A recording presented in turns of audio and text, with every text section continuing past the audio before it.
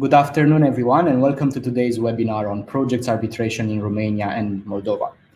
My name is Matei Purice, and I'm a senior lawyer in the international arbitration group of Freshfields, specialized in global projects disputes, both commercial and under international investment protection treaties.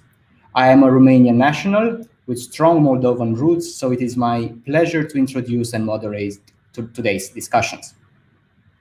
So just to start, what is projects arbitration? Essentially, it is an area of practice that focuses on disputes arising out of major projects, including infrastructure, energy, oil and gas, mining, as well as general construction projects, including buildings or wider urban developments. It is one of the areas that our international arbitration team at Freshfields focuses on globally. So why this particular topic today? I think there are perhaps three main reasons. First, and I don't like to start with a negative one, but as you may perhaps expect, the first one is linked to the impact of the COVID-19 pandemic on the construction sector widely in the world. It is an unfortunate reality that the pandemic hit the construction and infrastructure sectors at a time when, in several markets, they were already economically strained.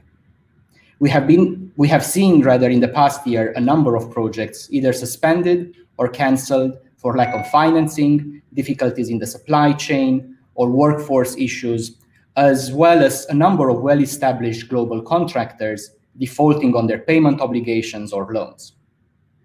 This trend suggests a gloomy year ahead, but we expect to see an increase in the number of disputes arising out of projects affected by the global pandemic across the world. Now, moving to a more positive reason, which is linked to the significant effort worldwide towards energy transition and the expectation there that the construction sector will be a key one in delivering that transition and taking economies across the world out of the current slump. Finally, a welcome change in the growth of the construction sector, particularly in Romania.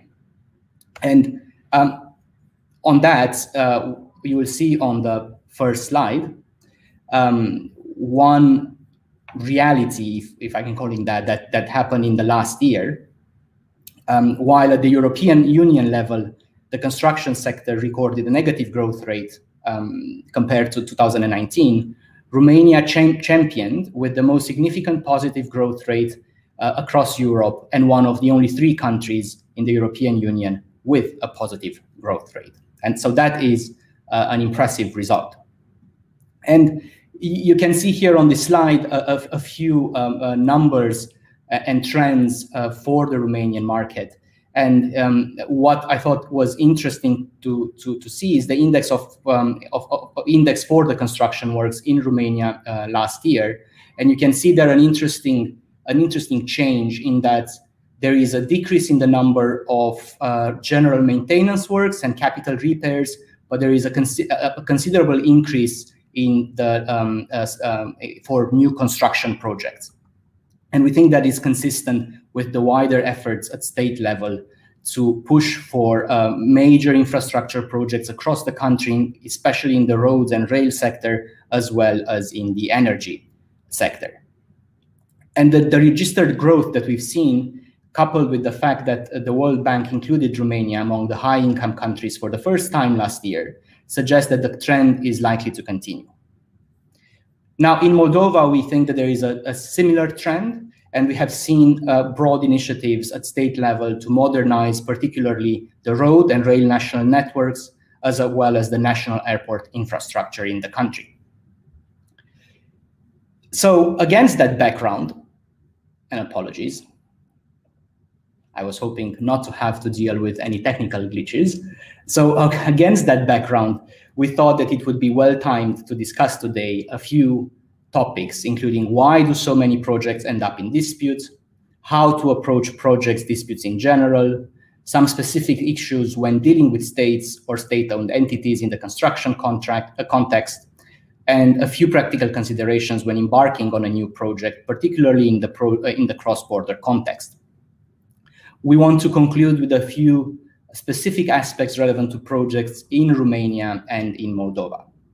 And it is my distinct pleasure to be able to cover those topics today with my colleagues Noah Rubins, Erin Miller-Rankin, Gabriel Fusa, Amanda Neal, and Sorin Dolea.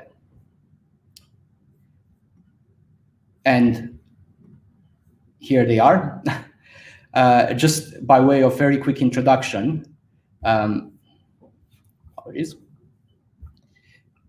Noah is a partner in our international arbitration group, and he heads the international arbitration group in Paris. He also leads the firm CIS and Russia dispute resolution practice. He's an English QC, and he has acted in over 100 arbitrations globally under all major rules, including more than 30 investment treaty cases. He has served as arbitrator in more than 40 cases, including on a number of investment treaty tribunals. He has published widely in the field of arbitration and is a frequent speaker at arbitration conferences across the globe. Erin is a global partner at Freshfields, and she advises on legal strategies and managing risks on major projects. She leads a team of specialist practitioners that work across the world supporting clients on their major capital projects with a focus on emerging markets. Erin has specific expertise of complex international arbitrations in the oil and gas, power, mining, and transportation sectors. She is the co-chair of the Project Execution Subcommittee of the International Bar Association, and she's also one of the co-auditors of the Ultimate Guide to Dealing with Delay and Disruption Claims published last year. Erin also sits as arbitrator in project-related disputes. Amanda, she's a principal associate in our dispute resolution practice based in Vienna. She specializes in international commercial and investment arbitration, focusing on energy, major projects, corporate and financial disputes. She leads large teams in complex multi-jurisdictional arbitrations under a wide variety of arbitration rules. Amanda also sits as an arbitrator in a variety of cases. Gabriel is an associate in Freshfields Arbitration Group in Paris. He specializes on disputes in the energy, mining, and real estate sectors. And prior to joining Freshfields, Gabriel was an associate in the dispute resolution practice of one of the leading law firms in Romania. He is qualified in New York as well as in Romania. Last, but certainly not least, Sorin is the managing attorney at Dolea Co and co-founder of the Moldovan Arbitration Association. He is currently a PhD candidate in international law at Moldova State University, and he holds an LLM in international dispute settlement from Geneva Law School. He practiced arbitration in a number of arbitration hotspots, including Geneva, Vienna, and Frankfurt. He is qualified in the Republic of Moldova. So after these presentations, and just to kick things off, I would like to ask Erin the million-dollar question, which is, why do so many projects end up in disputes? A cynical person might say lawyers. However, there are actual reasons that you can tell. If we can go to the next slide. So here are some of the key reasons. I mean, every project is different. Every project will have its own unique features.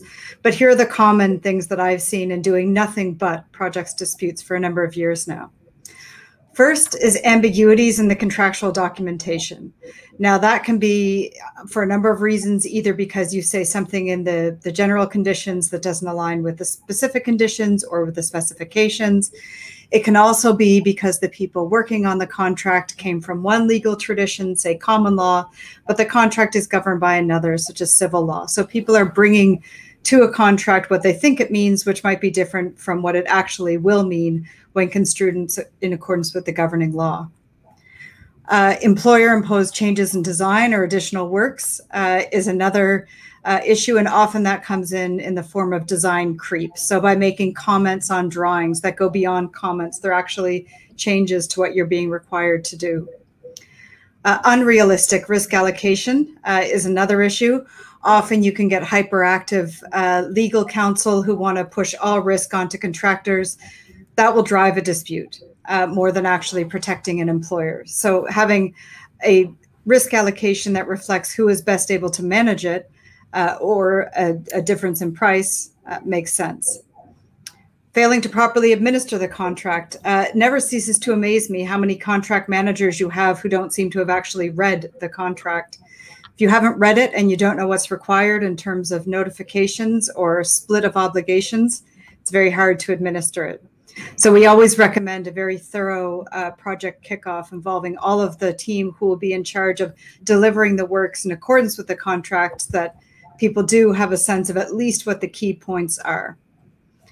Unforeseen ground conditions, that is always an issue, and it's an issue globally, particularly affects transportation networks, and when you're building things that are first of a kind for an area.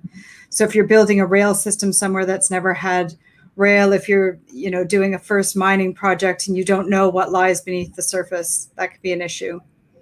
Supply chain difficulties has been one of the key hallmarks of the pandemic. In terms of, lockdowns and restrictions happening at different times in different places, posing a multitude of issues for international projects, where you can be doing a project in the Middle East with a contractor from South America with kit being supplied from China. You have to look at where things are coming from all the time. We expect to see issues in the future as a number of countries trying to pull out of the economic hardship caused by the pandemic increasingly insist on local supply chains, which may not be up to the task, and may result in a number of claims as they try and reframe things with international contractors. So let's talk about the top mistakes that contractors can make. Not following the contract. That often is concomitant with not reading the contract. So contracts, in construction tend to be fairly prescriptive around things like notices.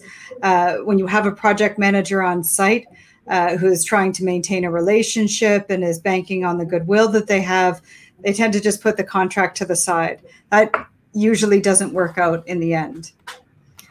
Overly optimistic schedules. So actually, having a schedule where you've just cut links in order to make it fit in with whatever unreasonable demand you might be faced with. One of the things that we recommend is getting a schedule actually reviewed, not just by the owner, not just submitted by the contractor, but having an independent party look at it and see if it's actually workable as a schedule and if it can actually be analyzed. Because it doesn't help you to get into a dispute and say, well, this schedule is never going to work. You can't figure out where the delays were, where the true critical path was. Unrealistically low profit margins at the outset, that automatically tends to put contractors into a claims mentality, which isn't helpful. Notice, huge thing. And again, this can be very cultural. If you start from the West, like with the States, or even Canada, I would say less so because I am Canadian. It's a very litigious culture. So it's common. It's not viewed as something bad or harmful to be protecting your contractual rights by submitting timely notice. If you go through towards the Far East, it's much more of a face and a relationship and a harmony culture where people don't want to do that because they don't want to set the wrong tone and appear like they're going to be very claims oriented. I think it's fine and understandable to want to keep a relationship, but it's better if there's a commitment made at the outset to administer the contract in accordance with its terms.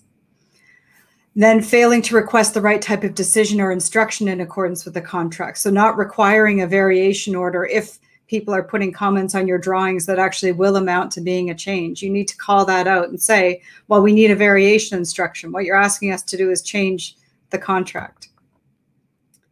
Just go to the next slide. Failing to submit supporting documentation to requests for extension of time. So obviously sometimes you have to notify with documentation to follow. It's amazing how often people don't submit the particulars when they have to. And then even the approach to submitting them, especially if you're dealing with audited entities such as major international corporations, or governments, you're going to have to submit some sort of substantiated documentation that makes sense and supports why you get an extension of time. So it has to show where the critical path was. It has to say what happened. It has to show why the consequence of that was because of the thing you are complaining of. Incorrectly valuing claims. So this can either go one way or another. Either people will just look at one narrow part of a claim and forget big money items such as disruption caused by multiple changes. Or they could just throw in a massive number, on a view that it will settle things. And often it can just split things further apart. Acting on variations before you agree time and cost is a significant problem. I mean, sometimes, obviously, you have to if there's some sort of an urgent situation, but you would want to make sure, even if time and cost are not agreed right away, that there's a recognition that it is a variation and that they must be agreed, and that your position is that there's going to be an impact. And with this, you have to take particular care if there's an engineer or an owner who consistently signs off and says, yes, it's a variation, and no matter what it is, even if it's, changed the whole structure, will say no time impact. You need to always protest that and say that is not consistent with what we've agreed and what we are saying, because often people will just robotically write that on every variation. Mitigating disruption and subcontractor delays is another one. Disruption can be really hard. Almost as important as mitigating is properly documenting disruption. But with subcontractors, and when you're managing that fine balance, if you're a main contractor, or even if you're stuck in between a main contractor and a subcontractor, you want to make sure that you're saying consistent things. You shouldn't view the relationships as being watertight, and that you would never be in a position in an arbitration where you would have to disclose documentation, such as if you're telling, the employer that it's all their fault, and then you're also telling your subcontractor that it's all their fault. You could get caught out in playing a game like that. Design changes, which are coming in by stealth. Again, this is the design creep issue, comments on drawings. You should not be willing to act on changes that are not being introduced properly, which usually means in the form of a change order or a variation order, because that machinery is there to give you protection in terms of what you can claim flowing out of it. And Erin, do you commonly see these issues across projects globally, or are some more specific to particular regions or perhaps particular cultures? I think where you tend to see it the most is where you have a combination of cultures, right? So if you have a contractor from the Far East working in the Far East, there's a general understanding of culturally what's expected. Similarly, in America, if you have an American contractor working on a contract for an American employer, there's an understanding of how it works. How it can get a bit difficult is if you have international entities importing a view that it's going to be like it is at home. In other contracts. And then you have things where, situations evolve. So it used to be the case in some regions where, you would look at making it up on your next project. There was, less scrutiny over governments. There was less scrutiny globally over issues of corruption. There's a lot more regulatory oversight on projects now. I think that can make it more difficult. And where you see that level of scrutiny, especially if there are, World Bank or other multilateral funding agencies involved, if it's project finance, you have to be a bit more prudent in terms of protecting your right. When other people can look in and decide, have a say in whether or not you get paid, you need to make sure that you've got all of your documents in order. And staying with you, Erin, what is your advice on how parties involved in projects should approach disputes when they arise, particularly when we move across cultures? Other than calling good lawyers? Sure, happy to do that. I mean, one of the things about construction disputes is, yeah, you have a lot to do after the dispute arises, but your success in that is going to hinge in large part on what you do while the project is on foot. Are you getting your notices? Are you keeping records? Will you be able to show afterward where the crews were working, where the superintendents were, when something was supposed to show up versus when it actually did show up? And your success once you are in a dispute is the importance of having a neutral dispute forum. So it can often be difficult if you're a foreign entity and you're going into a host state court system that isn't yours. You may not understand it as well. And depending on the state, you may not necessarily get a fair hearing. So you would normally want, neutral decision makers, ideally specialist decision makers. There are a lot of courts that will appoint experts. So you could have, I've actually seen a case where there was a court-appointed expert for a complex power plant, and this expert had only ever engineered gardens in public parks. I mean, it was just completely different. He was an expert in building something, nothing like what the subject of the dispute was. You're also going to want to look at the enforceability of awards, including against states. So is it a New York Convention place or not? And a convenient venue. So you can have one kind of governing law, you can have a different procedural law, and you can have a totally different venue. And I think sometimes that's not as well understood. So you should look at whether you are going against a government. Some governments have prohibitions against agreeing to a foreign law or a foreign seat for a dispute, or they might need a special approval for arbitration. You should check that to make sure that you have an enforceable position.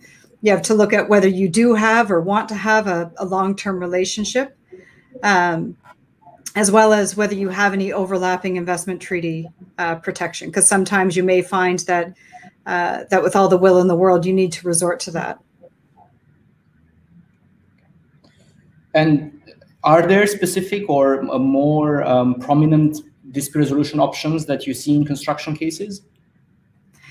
Often, if it's project financed, you see UK law, London seat. It just seems to be something that project financiers understand and are quite comfortable with. So that shows up a lot.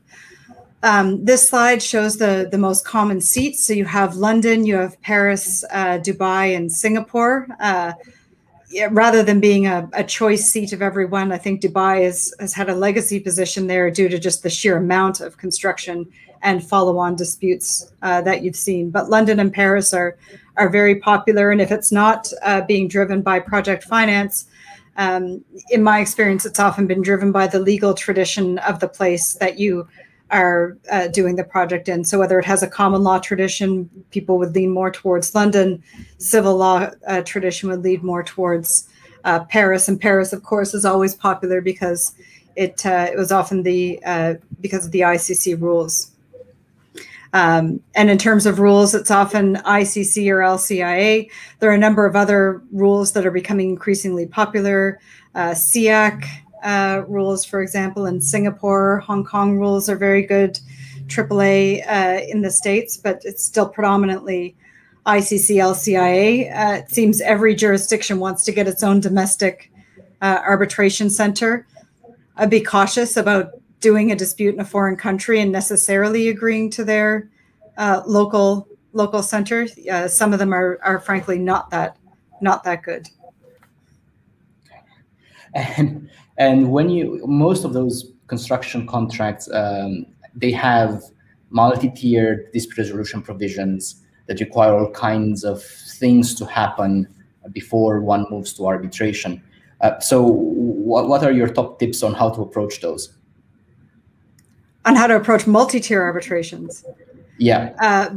Well, by following what the contract says you have to in order to get to arbitration. So you need to send your notice, you need to have an amicable settlement period and document that, like send a letter saying, it was great to have that settlement, amicable settlement talk today. Too bad it didn't work out. If you need to get an engineer's determination or mediate as a precondition, then you have to do it. Certain courts and national laws take a very strict approach. And even sometimes you can have a clash if you need to get interlocutory relief. For example, get an injunction to stop a bond call, but you haven't met your conditions. You might have to find that you start, and then hold to cover that gap, but you will ultimately have to follow those steps or else you'll face a jurisdictional objection. I would like to move now to understanding a bit better how you go about choosing the tribunal. And again, this theme of being mindful of cultural differences and the tribunal dynamics. Given the specific feature or the specific nature of construction disputes, are there any criteria or things that you recommend parties to take into account when selecting arbitrators? Well, I think diversity is important. Expertise is important. Efficiency is important, which is why I'm going to speak quickly, as I believe I'm over time. But you would want to have a tribunal that's going to understand the issues the way that you meant them to be understood at the outset. So if you have, you know, a French party and a Spanish party over a project that's governed by Italian law, I don't know why you would get 3 white guys who are QCs from England to hear that dispute. You know, they may have a lot of industry experience, perhaps less in terms of the business culture and the legal culture that would be applicable. So knowledge of the law, language skills, industry, availability, and strong management, because there are so many issues in construction with the volume of paper and the number of witnesses that can be involved that you need people to keep a handle on things. I know we are running shortly on time. I did want to ask one final question about again cultural influences on the dynamics of the tribunal, and what are, in your view, the areas where those cultural aspects can make a difference when tribunals are hearing construction disputes? Well, I think culturally, especially tribunal members who are coming from a civil code jurisdiction, they will be much more inquisitorial. They will look into the dispute. They will care much more about what the documents say rather than what any witnesses say. They'll be more likely to appoint a tribunal-appointed expert rather than having any time at all for any hired gun experts that you might want to have. And there would be a propensity towards shorter hearings, which would, you know, be aligned with shorter court proceedings, as opposed to common law, where, you know, it wouldn't seem unusual at all to have a 3 or 4 week hearing and much more emphasis placed on fact witnesses, although it'll be interesting to see if that changes now that they've done actual scientific reports on how fact witnesses apparently don't really remember much accurately at all. Okay. Erin, perhaps we can now move to looking at how things may or may not be different when dealing with states or state-owned entities. I would like to cover this topic with Noah. So perhaps we can achieve technically the switch of speakers.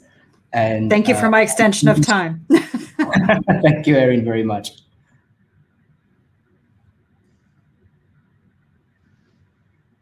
Hello, everyone. Hi, Noah. Hello, Martie. Thank you for joining us.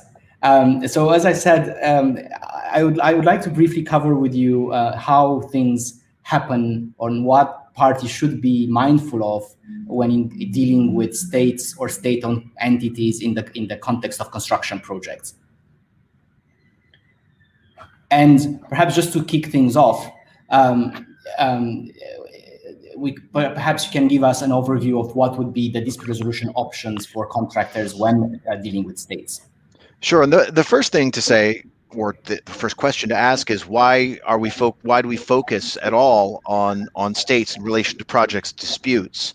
And the answer is, in some parts of the world, for example, in North America, the great majority of disputes or projects are between private parties. It's a private employer and a private contractor and a private subcontractor, and all the way up the chain, it's private to private to private.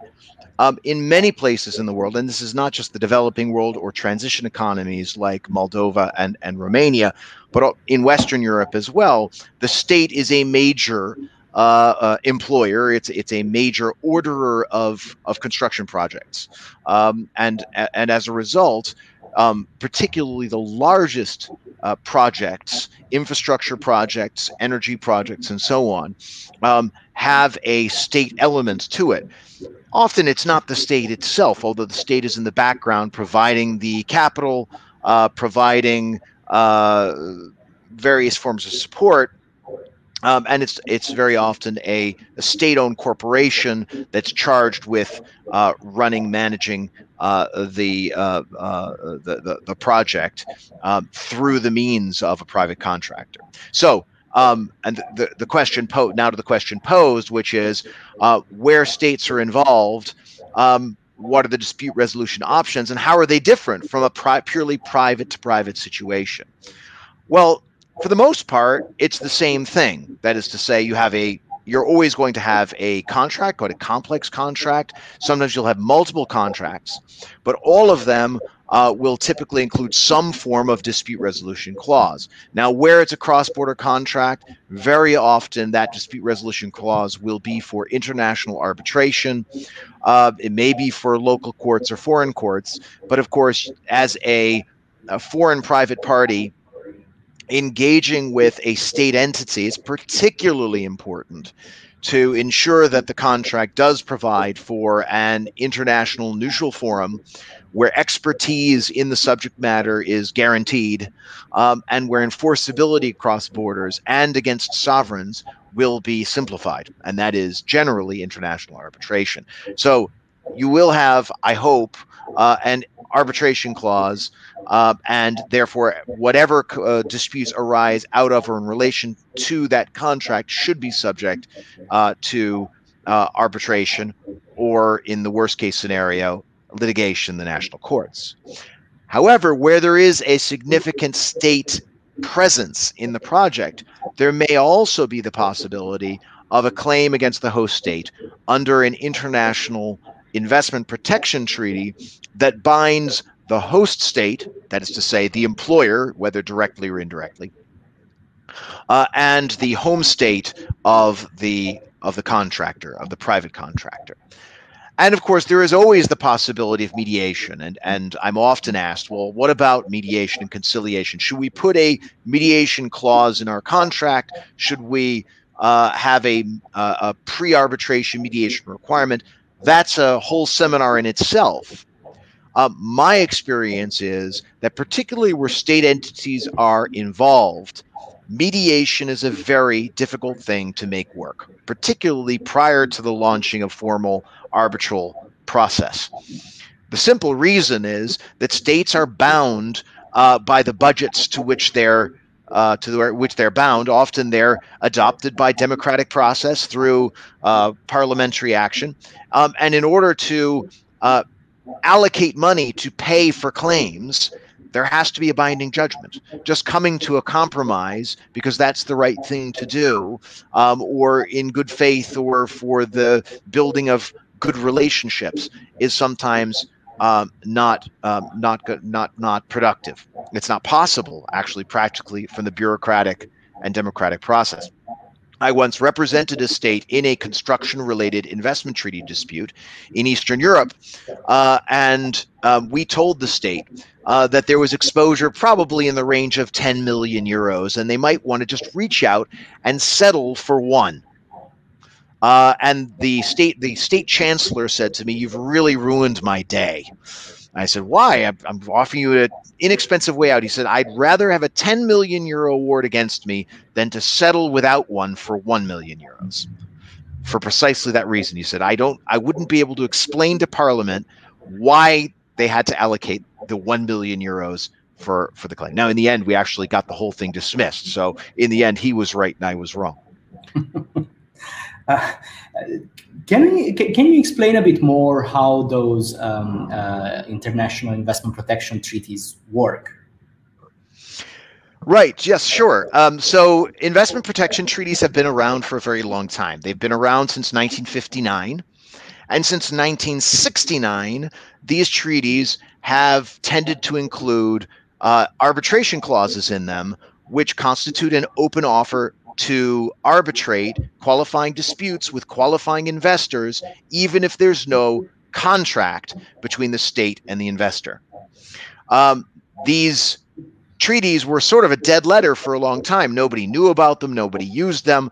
The very first case brought under one of these treaties came in 1987. And you can see from the graph here that the growth in litigation under these treaties has grown, is exponential, such that today we know about over 1,000 investment treaty arbitration cases. 1,000. Many of them settle. There may be more of them we don't know about because some are confidential. But in any event, the way it works is quite simple. State A and State B sign one of these bilateral treaties, or they join into a multilateral treaty that provides for the same thing. In that treaty, the state signatories agree to provide to qualifying investors and investments a certain range of substantive protections. And the most important ones are things like no discrimination, no expropriation without compensation, and fair and equitable treatment, whatever that means. We'll probably come on to it in due course. And if there's an alleged breach of one of those substantive protections, a qualifying investor who has a qualifying investment can launch arbitration directly against the state to seek compensation for the damage resulting from that breach. So if we were to put this in a sort of diagrammatic way, is it the case that you can have, say, a contractor coming from a third country like the UAE having a project in Romania, and something, or vice versa, a Romanian contractor investing, for instance, in the United Arab Emirates, and something goes wrong, and based on a treaty between Romania and the United Arab Emirates, one or the other may or may not have a claim against the other government. Is that? Yeah, that's a good summary, and it's important to remember that it goes both ways. And you know, the best example of this is the United States, which for a long time was party to the most used investment treaty in the world at the time, which was the North American Free Trade Agreement, which linked Canada, Mexico, and the United States. And of course, when it was signed in 1993, the American government never even once conceived of the possibility that Canadian investors might sue the United States under these treaties. In fact, that happened again and again and again. In fact, my first investment treaty case that I was involved in there were 2 in a row against the United States of America. It was a big shock for them. But for you, what it means is if you're a Moldovan investor or Romanian investor, you should remember that your outbound investments may well be covered by one of these treaties. It's not just about suing Moldova or suing Romania. And that is actually a very interesting point, Noah, because it is true that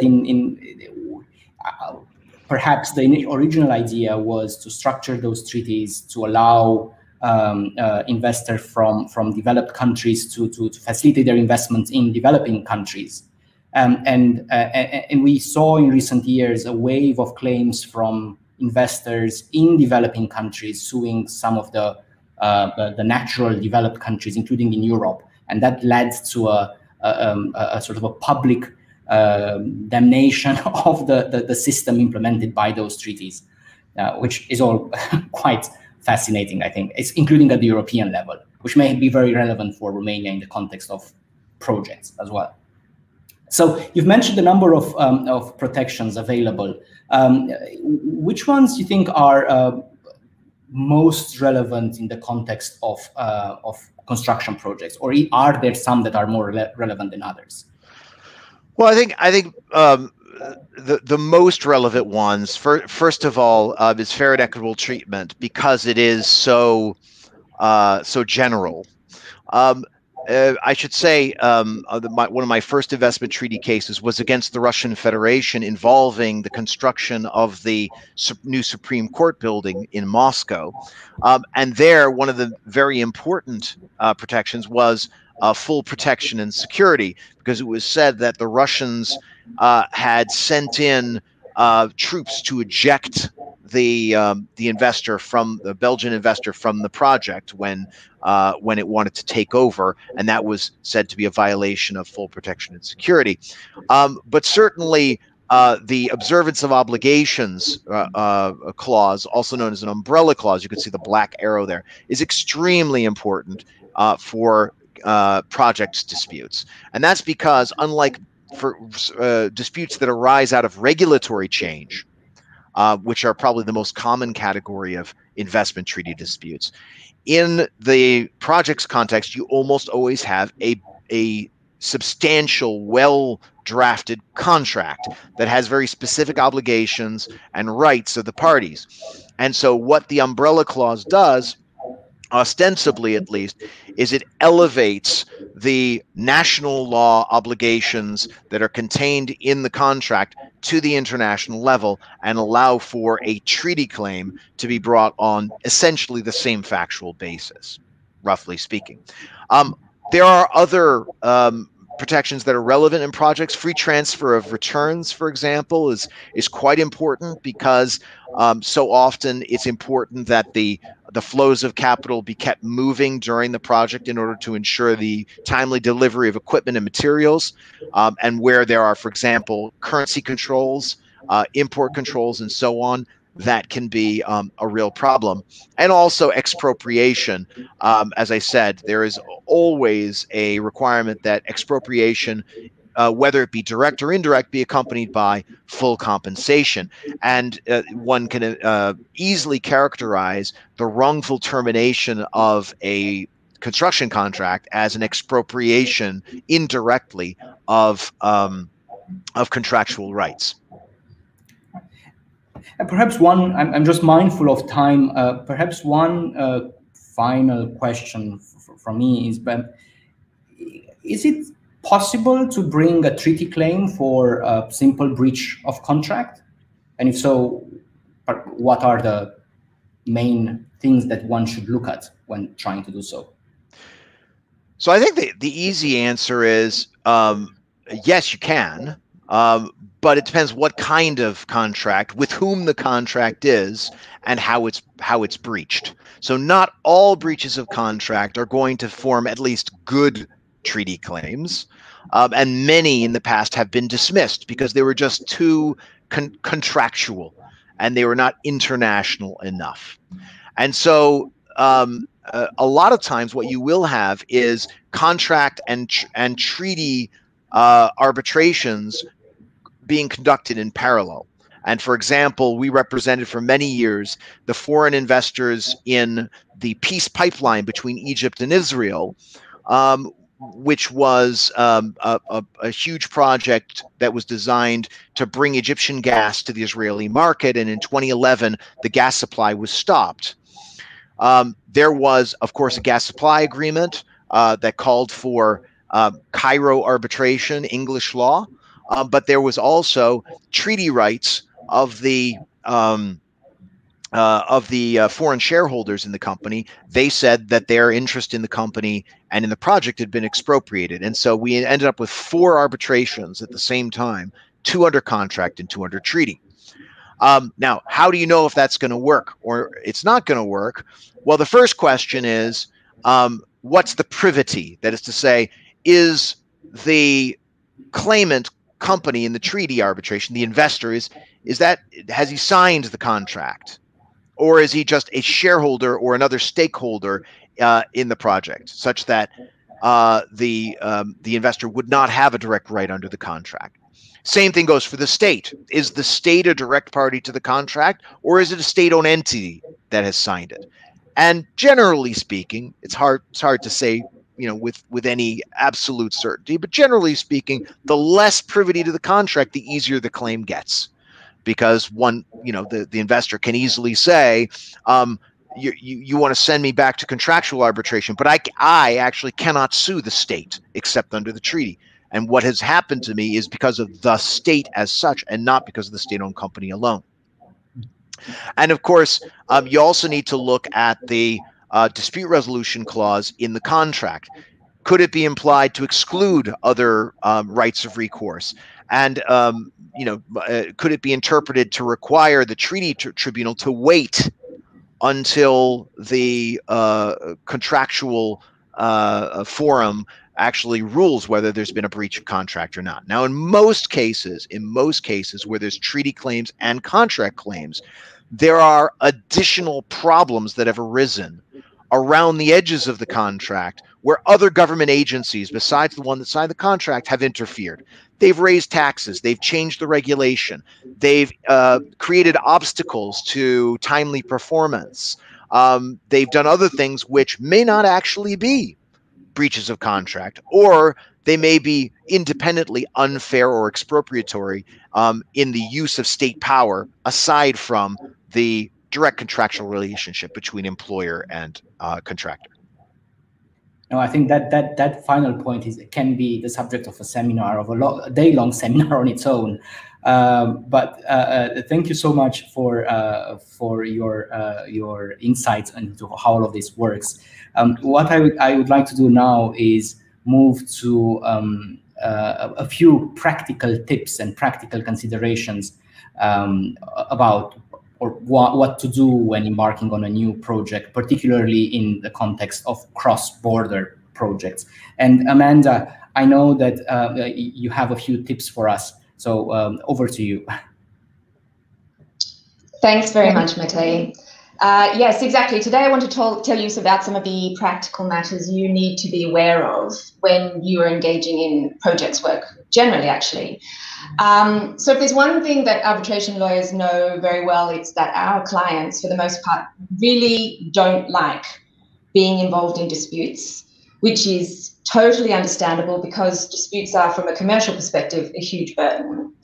But they are also, unfortunately, in some cases, inevitable. And Erin told us a little bit about that earlier today. And that might be because an arbitration claim is brought against you and you have to defend yourself. And it may also be because arbitration is, in fact, the best way for you to protect your interests. And so you commence arbitration proceedings as a claimant. But what a lot of people don't know, what a lot of our clients don't know, is that the outcome of an arbitration can be significantly impacted by factors that arise well before the dispute itself arises. And if you have a good understanding of what these factors are, you can have a substantial positive impact on the course and sometimes even on the outcome of a dispute. So on the next slide, we have listed 3 things that you can do to influence the outcome of any dispute that might arise on your project, even before the dispute itself arises. First, you can ensure that you structure your project in a way which enables it to benefit from investment protection treaties in the manner that Noah has just explained. Second, you can ensure that your contractual documentation contains all the provisions necessary to protect your interest to the fullest possible extent. And third, during the course of the project itself, you can put in place systems and processes which ensure that any future arbitration runs smoothly and to minimise nasty surprises. So turning to the first point, which is investment treaty structuring. Now, while you might think this is a very technical matter that requires specialist knowledge, making sure your project is protected under an investment protection treaty is, in fact, relatively straightforward once you know how. Now, remember, as Noah explained, you don't need to be entering into a contract with a state or a state-owned enterprise to benefit from the protections provided by investment protection treaties. Your contracts may be solely with other companies responsible for executing a project, but it's nevertheless prudent to structure your investment in a way which ensures that it is protected under an investment protection treaty, because this will give you the greatest chance of having a remedy in the event that your project is negatively impacted by state action. So in general terms, when engaging in investment treaty structuring, there are 5 key questions that you have to ask. The threshold question is there an investment protection treaty between your home state, that is the state your company is incorporated in, and the host state? Now, say, for example, you're an Italian company. Is there an investment protection treaty between Italy and Romania, or between Italy and Moldova, for that matter? Gabriel and Soren are going to talk about the investment protection treaties Romania and Moldova apply to a little bit later, but spoiler alert, there isn't. So what do you do now? Now, because investment protection treaties apply not only to natural persons, but also to legal persons, this gives you an opportunity to engage in what's sometimes called treaty shopping. Now, provided you're not already in a dispute with a host state, this is generally speaking acceptable. Basically, treaty shopping involves reviewing all of the treaties which the host state is party to and figuring out which is the best one for your project, and establishing a project company or vehicle in the relevant counterparty jurisdiction.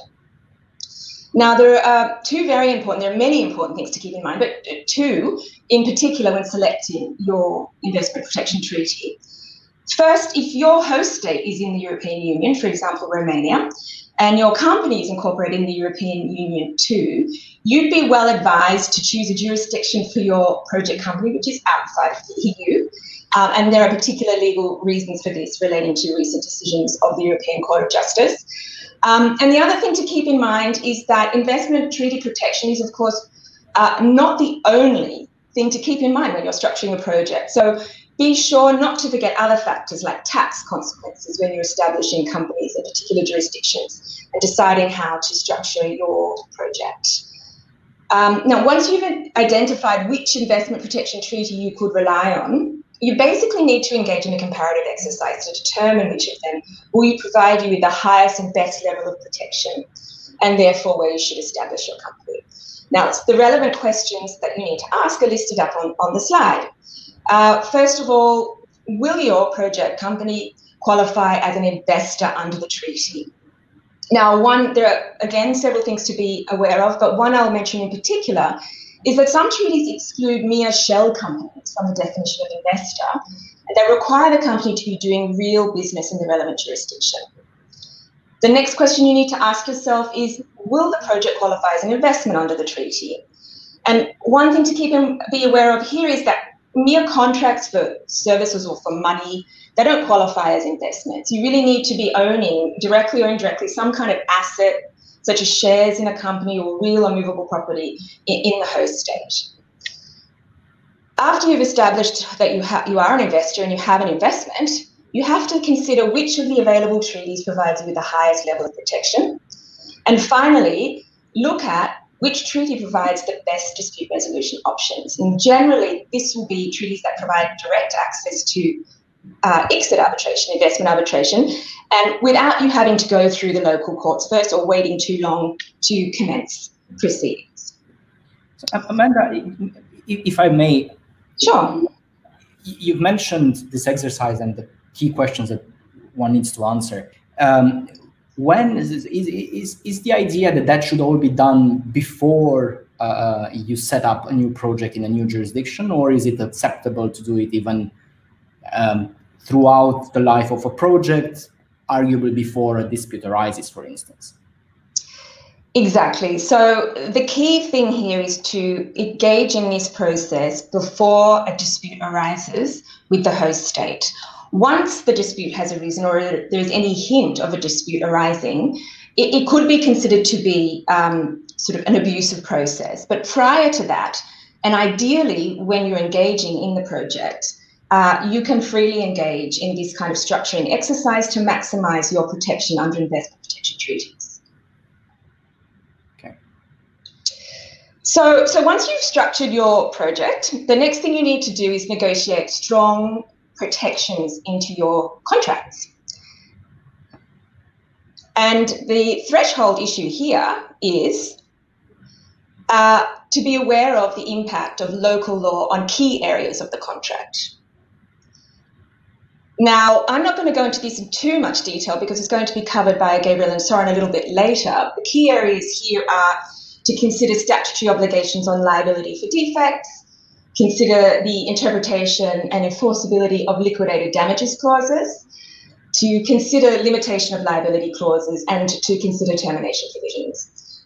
Once you've gone through that process, there are a few other areas you give particular focus to, and they are force majeure, stabilization clauses, sovereign immunity, and dispute resolution. And I'll just give you a brief summary of each of those, starting with the easiest, which is force majeure. It's relatively popular at the moment as a result of the pandemic. Briefly, a force majeure event is an unforeseen event which occurs outside the control of the parties, and it excuses performance until the event passes. Now, the parties can define specific circumstances that they agree to treat as force majeure events, for example, a pandemic, and it's a very good idea, and we've learned that in the last year, to give careful consideration to what factors these will be and what the specific consequences are.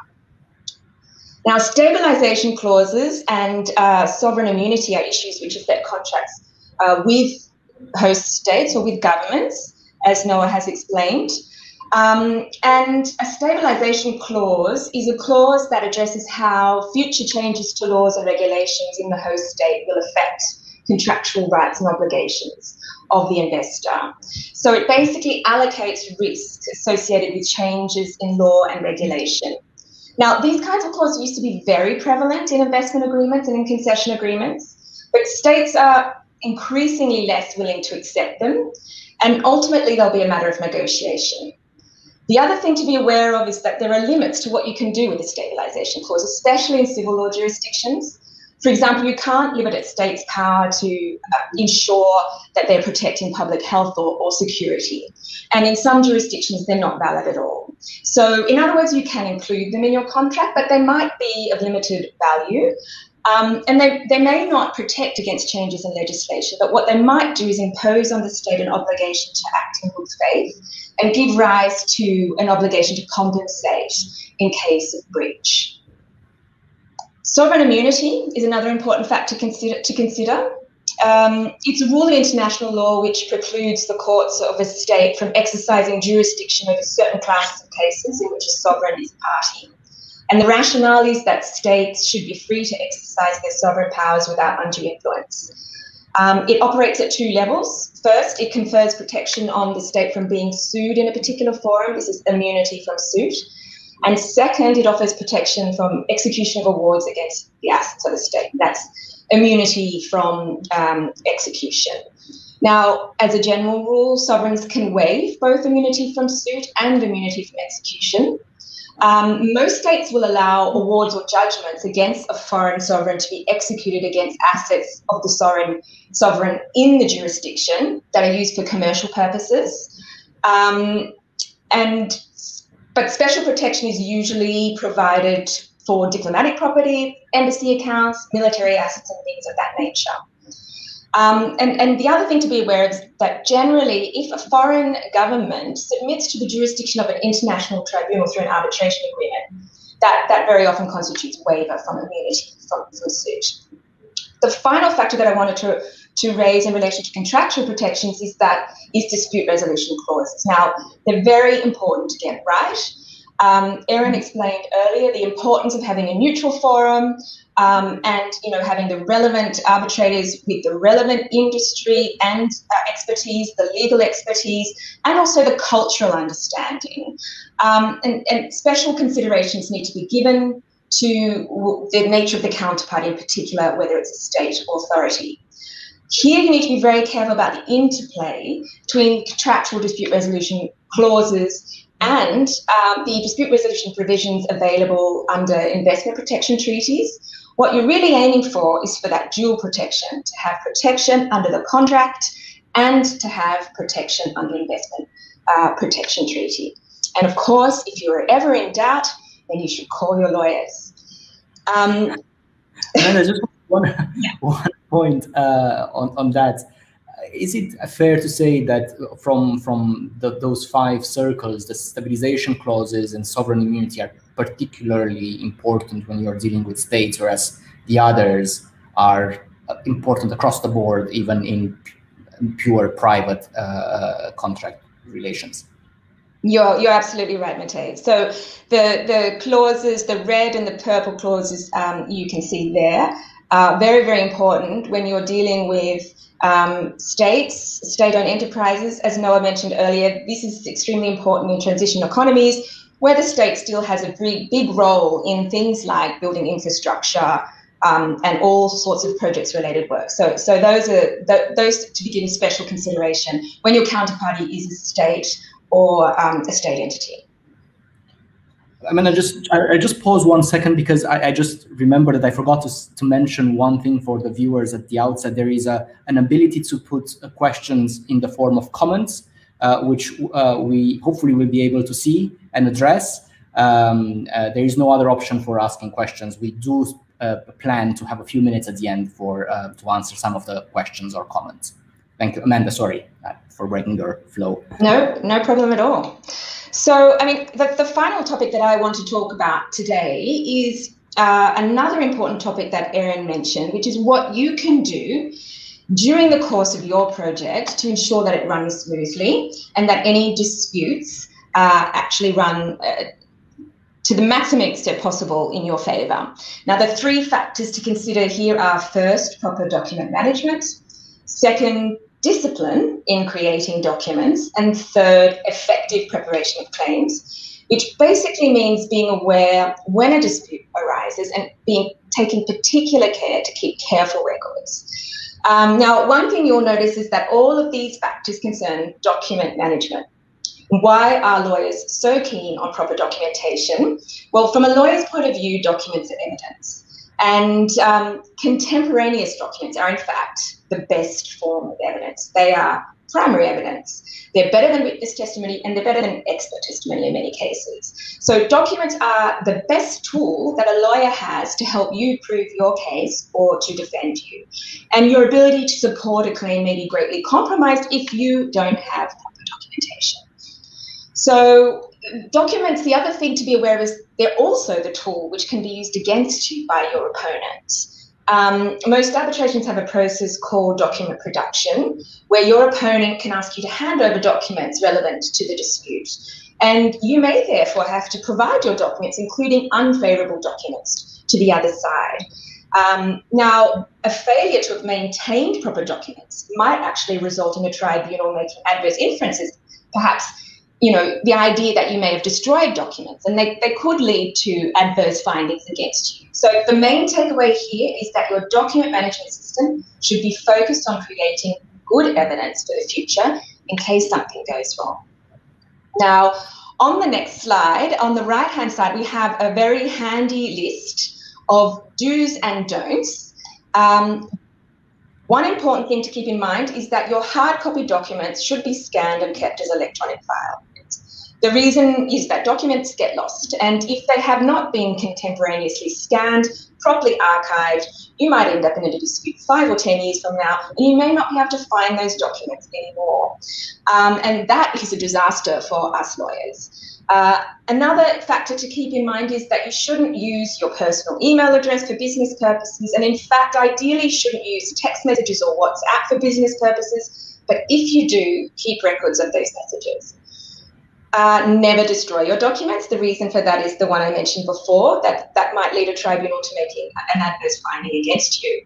And always file your future evidence properly so that your lawyers can make the best use of it if you end up in a dispute. The very last point that I want to make today on the final slide is that this relates to controlling the flow of documents. So the best way to think of this is that when you control the documents, you control the evidence, and ultimately you have much better control over the dispute. But conversely, when you don't control the flow of documents, you weaken your position in any arbitration.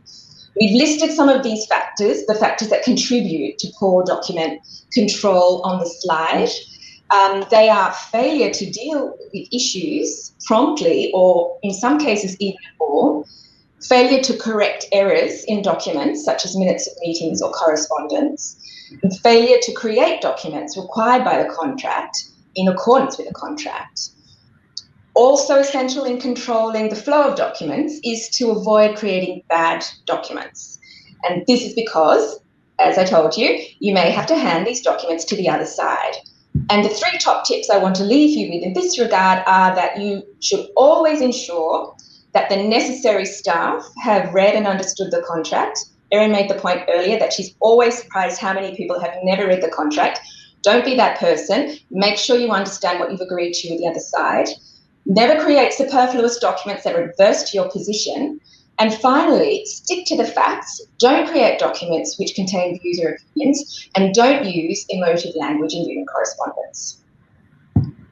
Amanda, thank you. I will try to control at least the slides today.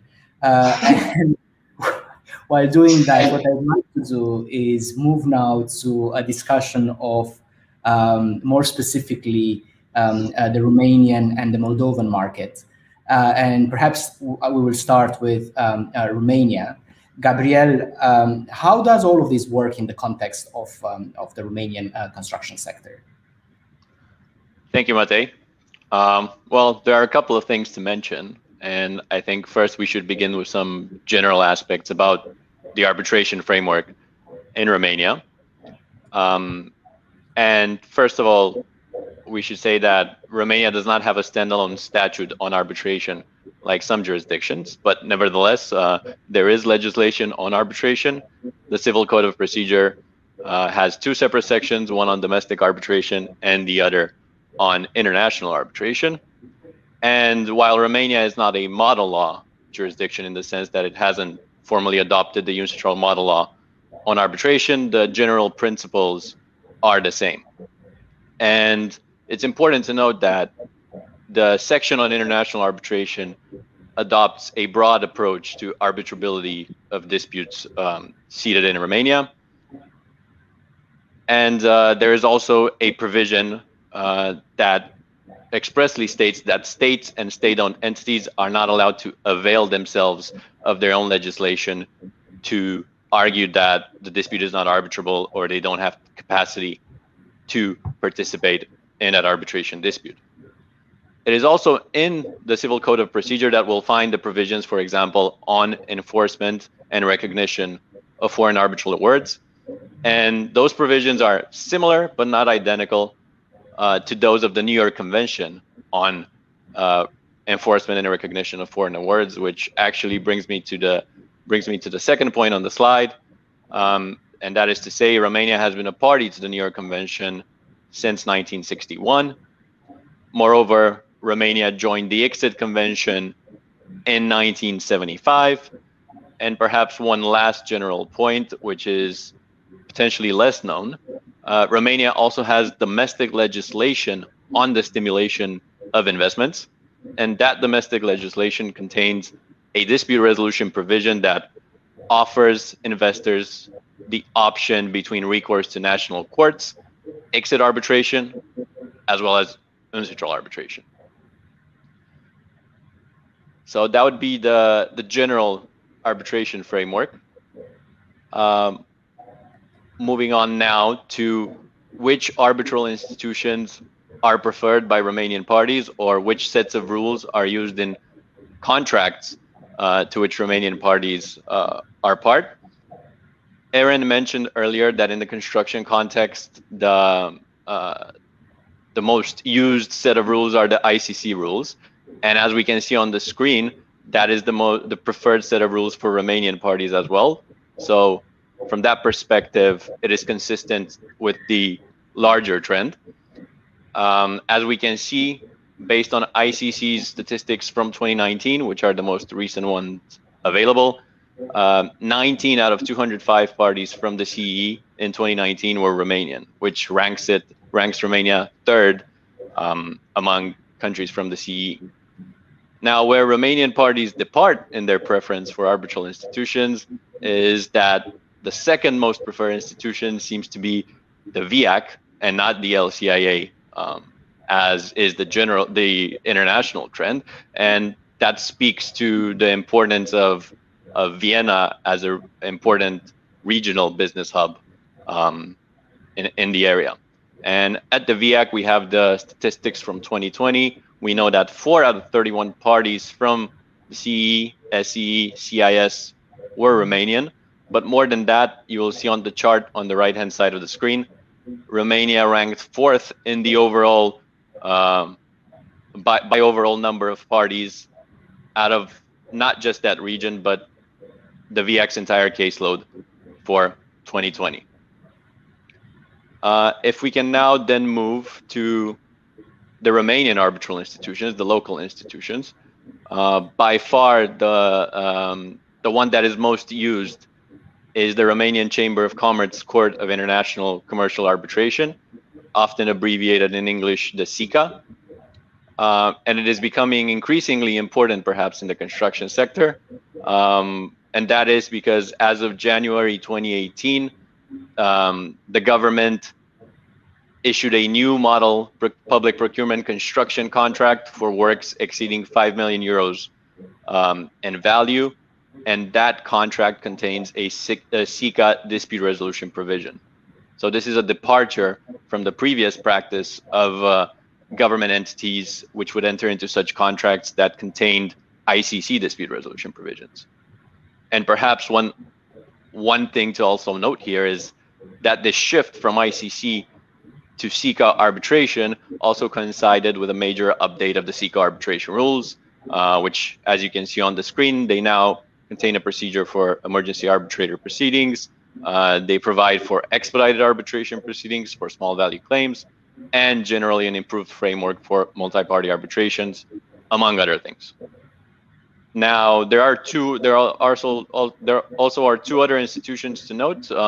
The Bucharest International Arbitration Court, which was recently founded under the auspices of the American Chamber of Commerce in Romania, as well as the Permanent Court of Arbitration of the Romanian German Chamber of Commerce and Industry. And if I can just mention one more aspect with regard to the SICA, it operates with a list of arbitrators. That said, parties are free to nominate arbitrators from outside the list as well. And the list contains many highly regarded national and international practitioners, including our colleague Matei. Thank you, Gabriel. That's very kind. I guess, do you have any statistics regarding the use of the national arbitration institutions? Are they busy? Do you know what's their case law, and are they dealing in practice with construction disputes? Well, Matei, let me start backwards with the Permanent Court of International Arbitration of the Romanian German Chamber of Commerce and the BIAC, the Bucharest International Court. I'm not aware of the statistics for these two institutions. As far as I'm aware, there are no statistics publicly available. That said, the BIAC, for example, was only very recently founded, so it wouldn't have had time to have a big caseload at the moment. That doesn't mean that it won't have one in the future. As regards the SICA, we do know that construction disputes are a big part of the cases it administers. And while I don't know, I haven't seen official statistics as far as I'm aware. There are around 100 cases per year, 25% of which are international. And given this change in change in the model public procurement contract for construction works over 5 million in value, we can only assume that construction disputes will continue to play perhaps even a bigger role than they have so far at the SICA. Okay, thank you. Yeah, I think that's probably right. And as far as I know, I think the numbers you've mentioned are probably consistent with what I've seen in their practice. Okay, if we can then move to some substantive issues.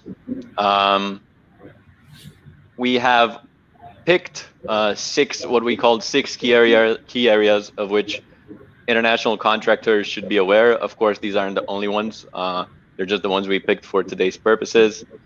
And they relate to liability for latent defects, liquidated damages, termination, force majeure, legality of stabilization clauses, and waiver of sovereign immunity. Moving on to the first one, and that's liability for latent defects.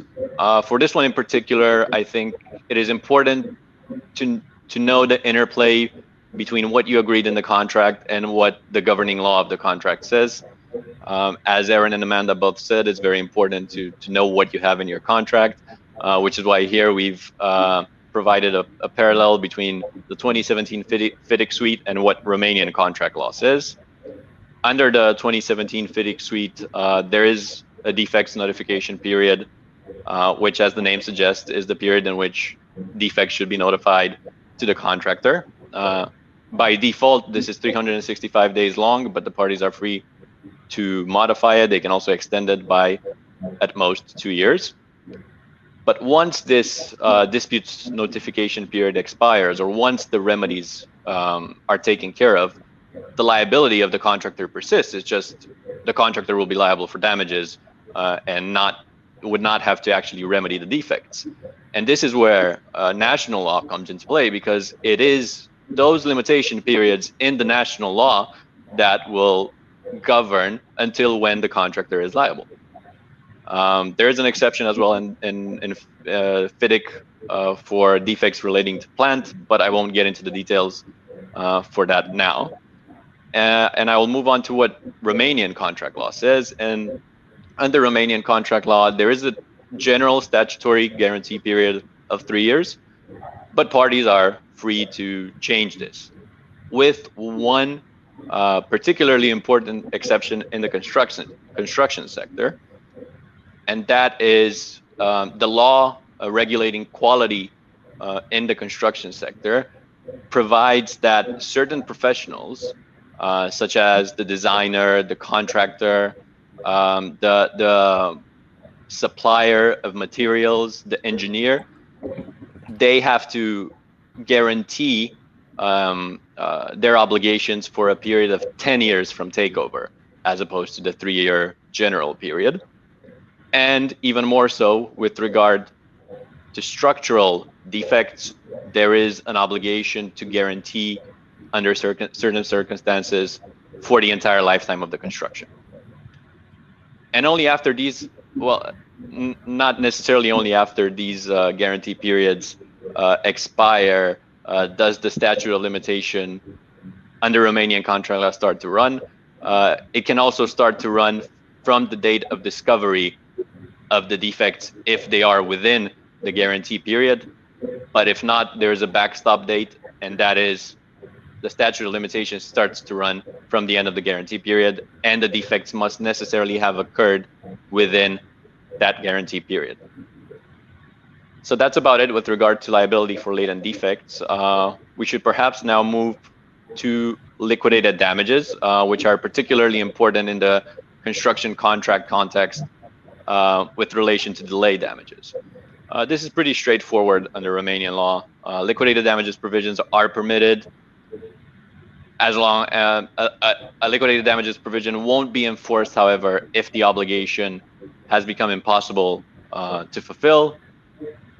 And courts and tribunals will generally not interfere to reduce the amount of the liquidated damages provision, except if the underlying obligation was partially performed in a way that is beneficial to the obligee, or if the amount is manifestly excessive. Perhaps one thing to note that's interesting here is that courts and tribunals under Romanian law cannot interfere to increase the amount, although, for example, under French law, from which I believe the provision was inspired, that is a possibility. And of course, or perhaps not of course, parties are not allowed under Romanian law to claim more than the amount provided for in the liquidated damages provision. Moving on to the issue of contract termination. Again, it's very important to know what the contract states. Here, it's generally going to be, you're generally going to look at the grounds for termination provided in the contract itself. And under the 2017 FIDIC suite, there are a lot of grounds, both for termination by the employer for contractor default and termination by the employer for convenience, or termination by the contractor for employer default, for example. And I will not get into the details of those now. Perhaps one to mention is the termination by the employer for convenience, which you don't have under general Romanian contract law. And also another thing to mention with regard to this form of termination is that the 2017 FIDIC suite of contracts introduced a provision that entitles the contractor to claim for loss of profits when termination for convenience occurs. And then under Romanian contract law, again, it's pretty straightforward. You have the employer has the possibility to terminate for contractor default when it's impossible to observe takeover deadlines, when work is not carried out as agreed, or when there's a breach of other obligations under contract or statute. The contractor itself can also terminate for employer default. For example, when the employer agrees to provide certain materials or to obtain certain licenses and does not do so. And then there's also a termination for impossibility to perform.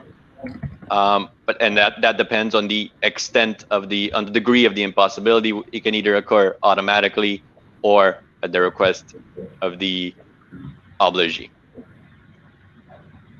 If we can move to the next slide, just 3 points that are important and that Amanda also touched on, and that contractors have to keep in mind. Under Romanian law, force majeure is recognized and regulated. It is defined as an external event that is unforeseeable, absolutely invincible, and inevitable. Also interesting is that you have another possible ground for non-performance, which is called an unforeseeable event, or a caz fortuit in Romanian, which has similar effects but does not require events as destructive as those required under force majeure, for example. In terms of legality of stabilization clauses, which were also mentioned by Amanda, they are permitted under Romanian law, and in fact, the Constitutional Court stated in a decision last year that they are widely used in practice, and we know that they are widely used in practice. And in certain sectors, there are legislative provisions that function as stabilization clauses, although they are not stabilization clauses in a contract, but have the same effects. And with relation to waiver of sovereign immunity, there is no regulation on waiver of sovereign immunity in Romania. Romania is a party to the UN Convention, or will be a party once it comes into force, to the UN Convention on jurisdictional immunities of states and their property, but that convention has not yet come into force. That said, it is still important to negotiate waiver of sovereign immunity clauses, because, for example, if a contractor is contracting with a Romanian state-owned entity, then this will come into play if that contractor, after obtaining an award, then tries to enforce in other jurisdictions where there may likely be a regulation on sovereign immunity and a waiver is required. And in fact, that's something at Freshfields we frequently assist clients at the enforcement stage, including with regard to asset tracing, teaming up with intelligence firms to identify assets in which state-owned entities or any parties have, in which jurisdictions they have assets. Gabriel, perhaps very quickly, does Romania have a lot of BITs, and are they used in practice, including in the project sphere? Well, Matei, yes, Romania does have a fair number of BITs, I would say. Currently, there are 76 in force, as per data available on the United Nations Commission's on Trade website. Some of this have been used for construction, for projects disputes, as we know, and we will come to that in a bit. In addition to Romania's BITs, Romania is also a party to the Energy Charter Treaty, which, as we know, also provides for investment arbitration, and Romania has been a party since 1998. You will see that some of these are colored in yellow on the screen, and those are intra-EU BITs. Amanda touched on the fact that there have been several developments which would suggest that it's better to structure your investment to be able to avail yourself of a BIT other than an intra-EU BIT. Just briefly, these probably will be terminated soon. Romania has taken steps to approve the process to start terminating its intra-EU BITs, and most of the EU countries have also signed a treaty terminating the intra-EU BITs between them once it is ratified. Gabriel, just being aware of time, I think why don't we move now to see how things stand in Moldova, and perhaps Sorin can assist us with the general overview of how the Moldovan arbitration framework and the construction sector look like. Gabriel, thank you so much. Thank you, Matei.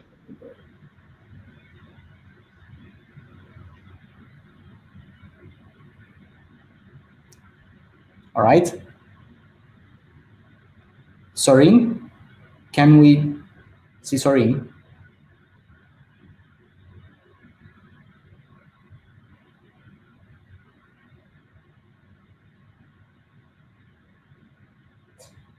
Perhaps not. Well, I will use this opportunity then to just speak very quickly on a question that we received by not through the comments, but through email. And the question is, are there any examples of claims by investors from Romania or Moldova against other states under investment protection treaties? That's actually a very good question. I think the short answer is yes. As far as I am aware, there is one. Interestingly enough, it is by a dual Moldovan-Romanian national, so again, very on point for today's presentation, and in relation to a project. So it's a claim under the Energy Charter Treaty brought against Kazakhstan by, as I said, dual Romanian Moldovan nationals, and it relates to an oil and gas project in Kazakhstan. Now we have Sorin, so maybe we can jump to Sorin and to an overview of how things look in Moldova. Thanks, Matei. Hello, everyone. So, besides the common claimant in investment arbitration, we have many common features with Romanian legal framework. But what is different, though, is that Moldova is a model law jurisdiction. So, in Moldova, the lex arbitri is the law on arbitration and the law on international commercial arbitration, which are applicable to all arbitrations situated in Moldova. Of course, there are other provisions from other laws, such as Civil Code of Procedure, Labor Code, Law on Competition, which are also relevant for arbitrations. Moldova is party to New York Convention since 1998 and a party to ICSID conventions since 2011. Now, moving to arbitrability, even though Moldova is a model law country, there are some features regarding the arbitrability of construction-related disputes, which we can see on the next slide. So generally, all the construction-related disputes are arbitrable, except disputes related to residential real estate, including rental of residential properties, disputes concerning public-law relationship, disputes related to the disposal of public property, except the disputes arising out of any form of public-private partnerships. And lastly, the disputes with foreign element concerning the right of ownership over a real estate located in Moldova fall under exclusive competence of Moldovan courts. Now, talking briefly about main arbitral institutions, in Moldova there are many arbitral institutions, but two of them are the most active. The first one is Chisinau International Court of Commercial Arbitration, which it was founded 3 years ago, 4 years ago almost. It has more sophisticated rules, such as emergency arbitrator, expedited procedure. On the other side, the International Commercial Arbitration Court under the Chamber of Commerce and Industry is the oldest one in Moldova. It has more than 70 arbitrators on the list. It has more experience, and for instance, in 2020, there were 128 cases under its administration. So the arbitration users in Moldova have some decent options in terms of arbitral institutions.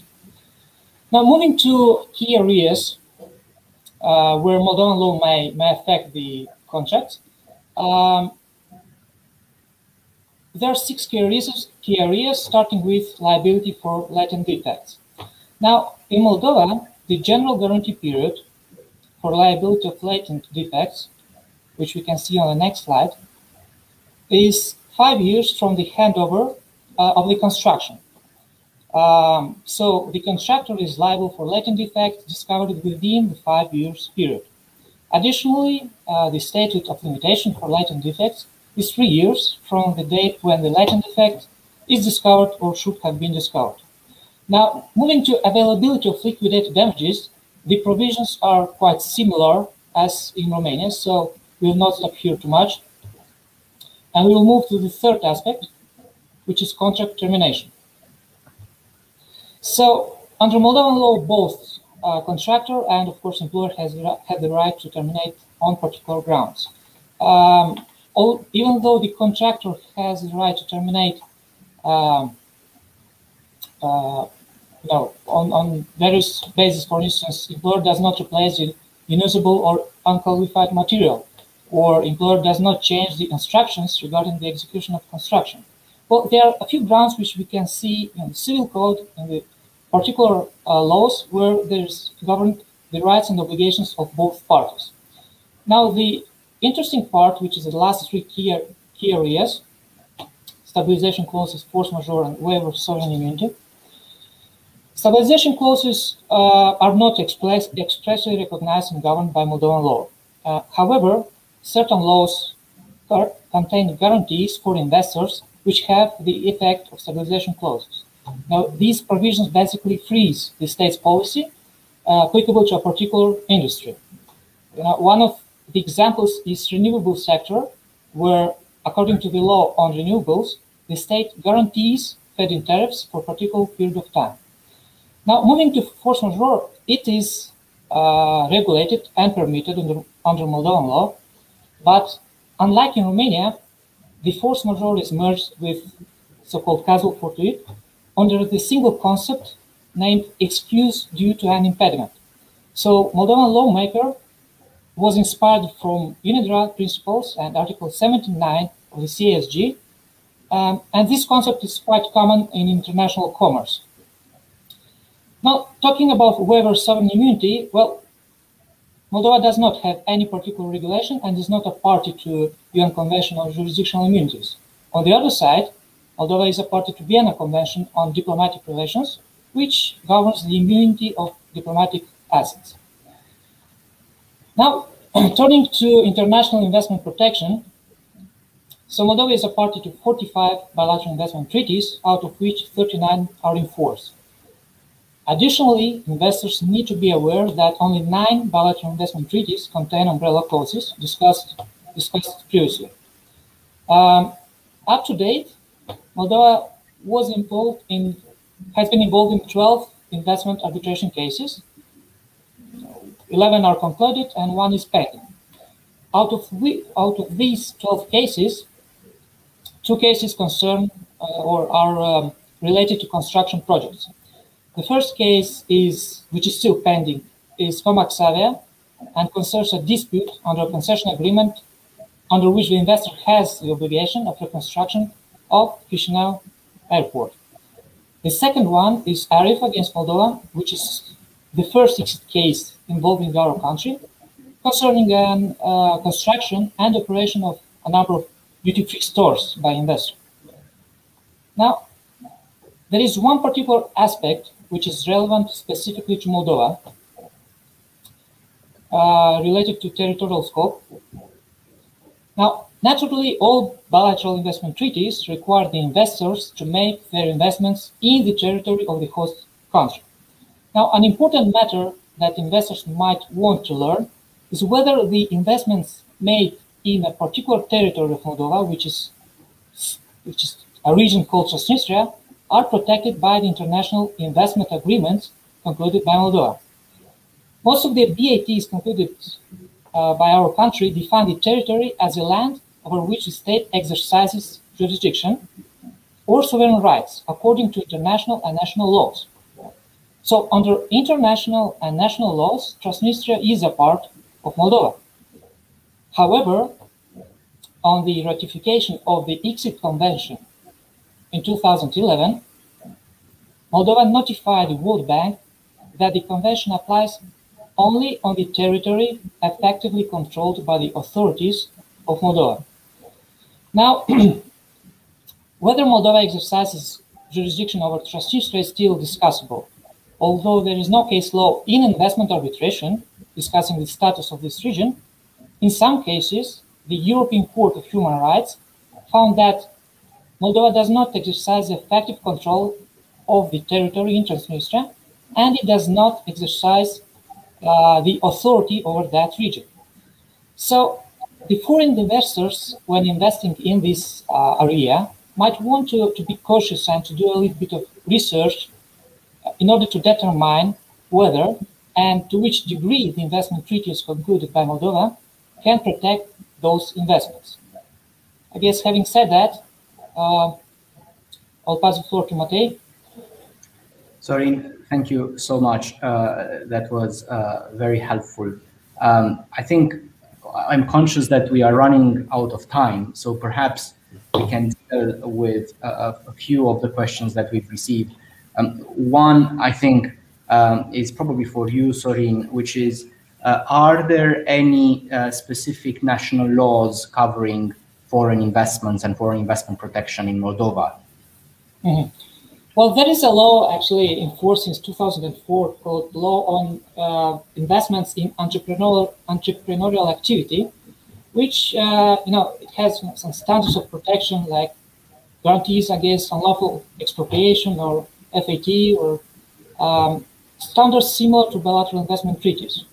But that law, so the ISDS clause in that law provides that the disputes between investors and the host state will be settled by the local courts or by arbitration after the dispute has arisen. So even though the law exists, up to date, I'm not aware of any investor relying only on that law when searching for opportunities to protect their investments. And a final question is, what areas substantively are most different and relevant between civil law and common law relevant to construction? I'm happy to deal with that quickly. That's a very broad question. I think the starting point probably is contractor in particular or international contractors should be aware that in civil law countries you do have quite a bit regulated by the civil code, and that's in a way that's your starting point. So there are specific areas such as specific performance, for instance, which both Sorin and Gabriel touched upon, that operate differently, and that's why there is perhaps a disparity between what the FIDIC form of contractors of contracts provide in terms of a defects notification period and the general way in which Romanian law and Moldovan law, both civil law countries, approach the issue of defects and liability for defects. Other areas are force majeure, which again is something that is regulated in civil law countries, including Romania and Moldova, as Sorin and Gabriel mentioned.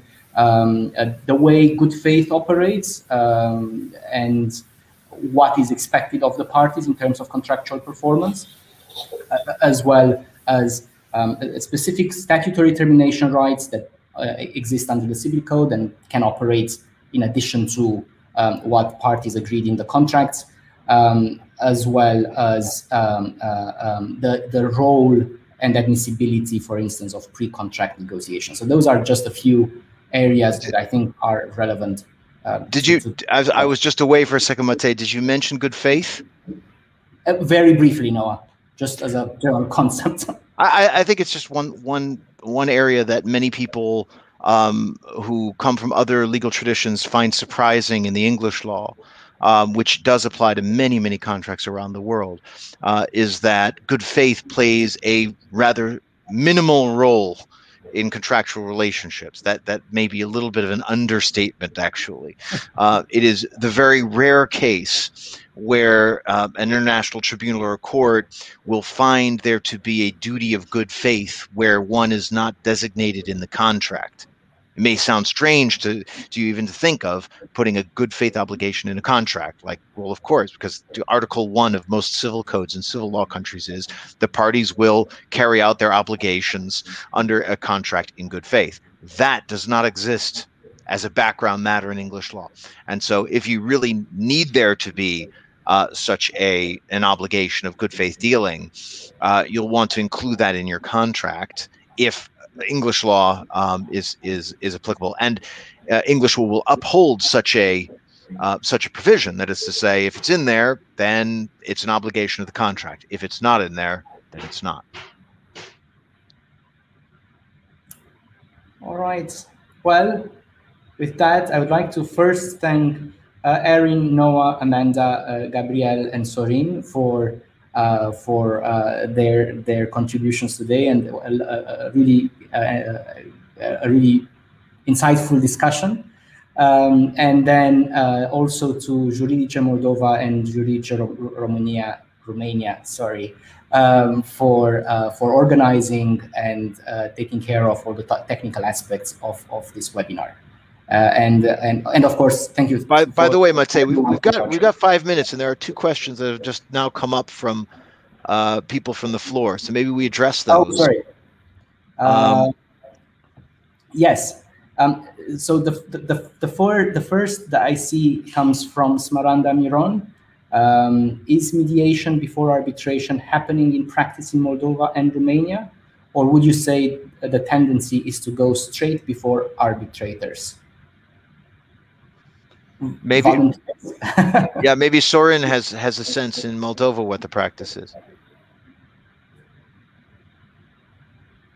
You're on mute, Sorin. So, Matej, can you briefly restate the question, please? Sure. Is mediation before arbitration happening in practice in Moldova and Romania? Or Well, would you say in Moldova, mediation is practiced more in non-commercial disputes, although, I mean, in the recent years, these practices have been promoted. So, I mean, in practice, it happens, but not as much as we would like it to be. Gabriel, any thoughts on how that compares to what's going on in Romania? I think the situation is somewhat similar, and perhaps you have some ideas here as well, Matej. But there was, as far as I remember, there was a trend at some point a few years back to promote mediation, but I think in recent years that has toned down a bit. So perhaps parties still tend to go to arbitration more than to mediation, and then arbitration or only mediation, although there was a push to promote mediation at some point a few years back. I think that's right. And I think one also needs to look at what contracts, such as FIDIC, for instance, provide in terms of multi-tiered resolution clauses, where, although not formally mediation, you have a variety of ADR systems and mechanisms that should happen before you go to arbitration. The other question is, what are states doing to protect against an increase in dispute settlements? Is there a trend to negotiate or terminate BITs by states? So I'm happy to take that in the first instance. Yeah, I think the most important thing that's happening is that states around the world are changing the terms of investment treaties. They are narrowing their scope. They're imposing certain limitations on the substantive protections. They're putting footnotes and glosses and explanations that are supposed to exclude the outliers, that are supposed to make really only the most serious disputes go to arbitration.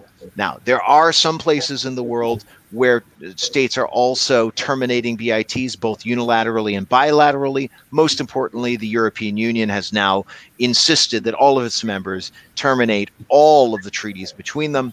But there are other states that are doing it unilaterally, particularly places like Venezuela and Ecuador, who have been the subject of many, many, many investment treaty cases. But that's really the outlying area. I think there's a general sense that investment treaties are important to investment flows. Everybody wants investment flows, but there's a desire to reduce the number of disputes, and particularly the number of disputes, for example, that deal with health issues, public emergencies, and these sorts of things.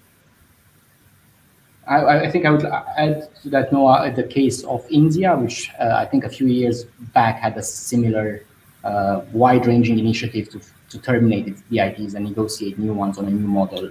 I don't think that went very far, but a large majority of BITs that India signed were put to an end. Okay. Well, thank you again, everyone. Thank you, Juridice, and thank you all the viewers who watched us. We hope that you found the discussions useful and helpful, and have a nice evening. Goodbye. Thank you.